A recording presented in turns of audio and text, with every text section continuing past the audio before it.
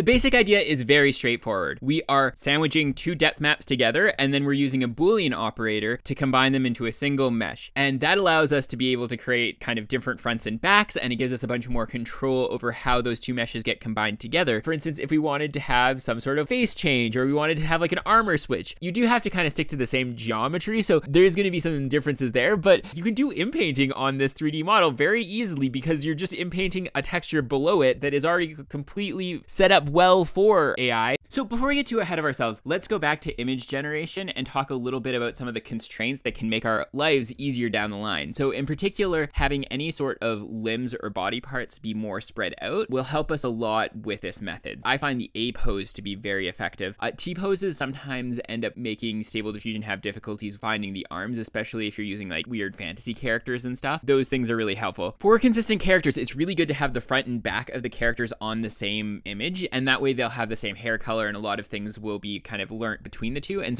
in particular with the back image, if you're using an image to image algorithm, it's really important to cover up the face.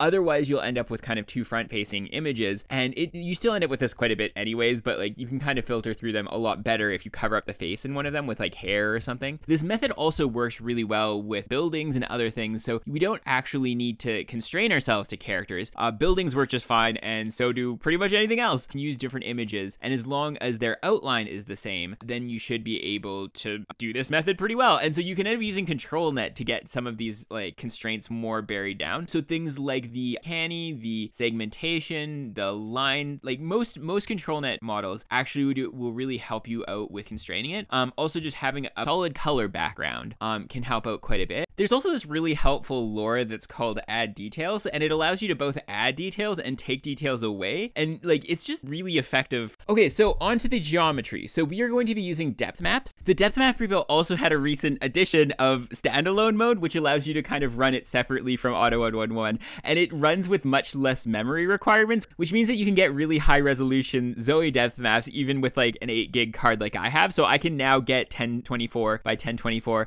and just like a bunch of higher resolution depth maps with the standalone that wouldn't be possible in the normal extension.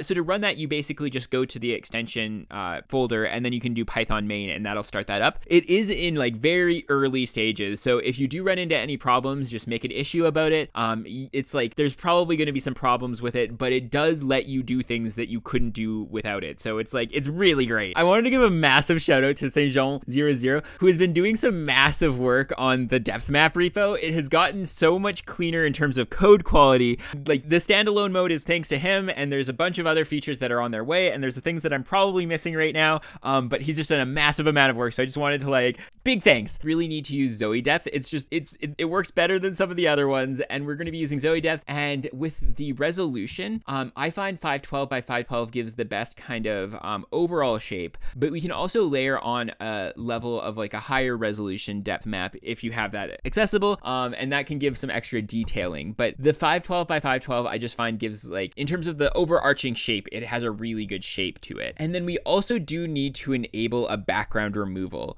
So this allows it to mask out the background and set those depth values to 0, and that way we can kind of create this really nice depth sandwich later down the line. So with the background removal, there are a few different algorithms. I find isnet is the one that works the best. So the main thing that you'll notice between isnet and U2net, the kind of older version, is that there's a lot of jaggies around the edges, so it can cause you a lot of trouble. So now we have our image and we have our depth map, and we can do a few steps to make our lives easier later down the line to help deal with those creases. The first thing that we are going to do is we are going to apply a Gaussian blur along the edge of the depth map, and basically it will help spread out the gradient for like how quickly that drop off is. So rather than it being a single face that like is the entire length, it'll spread that out a little bit. And then the second thing that we can do is we can actually use inpainting plus a contour from opencv. So you can get these like really nice contours out of opencv, and then basically what you're doing is you're drawing around the edges and inpainting that to kind of help break up that edge. And so those are two methods I found that have helped out. The Blender component is pretty straightforward. Basically what we're doing is we're adding a grid. On top of that grid, we're adding a modifier with a texture, and that texture will be our depth map. Make sure that you switch it to raw rather than the RGB that it'll be set to by default, and then we apply that modifier. Here's a good place to do the depth mixing if you're going to be doing it. So if you're using the two different resolutions of depth, you can kind of mix and match those here to try and make it look nice. Once you have everything applied, kind of just layer the two meshes on top of each other. You might need to make a cut with the edit tool to slice them in half and then kind of separate out the two meshes if you're using a single mesh. But for the most part, yeah, you just separate them out, layer them on top of each other, and then we use the boolean operator and the boolean operator with union, and the union operator takes the outermost part of the mesh. But one of the neat little tricks that you can think about is that if you flip it inside out, then it actually takes the smallest part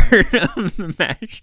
So basically we're doing inside out logic where because all of our normals are flipped so that the insides are outsides, it'll take the smallest area that like is enclosed. So it'll take an enclosure, and that way we can have two different depth maps that have had their backgrounds removed, overlap them, and then cut them into pieces. So this way we can have a front and a back of an object be different meshes, and that's something that a lot of other methods that use mirroring methods don't allow you to do. So this is just kind of a neat little trick, and then after you're done with that, you should probably flip it back inside out. A lot of these meshes are initially going to be really poor quality, so they're going to have a lot of artifacts and things that you might not want for like further down the production line, and so there's a few tools that you can use to kind of help clean them up using the 3D modeling extension for Blender, and that allows you to look at things like non-manifold edges and then intersecting faces, and those two things in particular end up causing a lot of problems. So how you can deal with both of those is that if you go to edit mode and then you like select all the ones that it finds, I found that just collapsing them, usually they are on the seams, so if you collapse them on the seams, it usually doesn't have that big of an effect. Sometimes when you start collapsing it, the entire mesh starts falling apart, so it's like not always a good idea. Also, you might want to reduce the number of vertices and the number of faces, and so you can use things like the decimate modifier, or in the cleanup tab there's some other tools that you can use for kind of removing unnecessary edges or like vertices that are too close together. For rigging, I would strongly suggest using Mixamo because Blender and Rigify sometimes have a lot of challenges with these particular meshes. They're a little bit challenging to work with, whereas Mixamo seems to do an alright job. In particular, making sure that your model doesn't have any fingers is really important. That whole thing about AI not being able to do hands, it also can't rig hands apparently, so any model with hands will have a really hard time being used. So yeah, so I saw kind of a very similar mirroring method where they use the mirroring modifier in two different videos, and they're both an interesting watch too, where they use different strategies with adding extra subdividing modifiers and then using like the dragging sculpting tools to kind of improve their models. And so there's some really cool things that you can do with statics. I really like the boolean modifier because it allows you to expand in kind of really interesting ways. So rather than having to have some sort of mirrored object, you can kind of start combining together a different back and front, and even after that you can combine extra models on top of it. So there's a lot more you can do a lot more modifications with it, but I do think the mirroring method is a lot simpler, and it has some really it might have some quality advantages to it too. So like in particular, if you're doing something that has natural symmetry to it, I think the mirroring modifier seems to be the way to go for that. So that's all I have for today. Have a great day.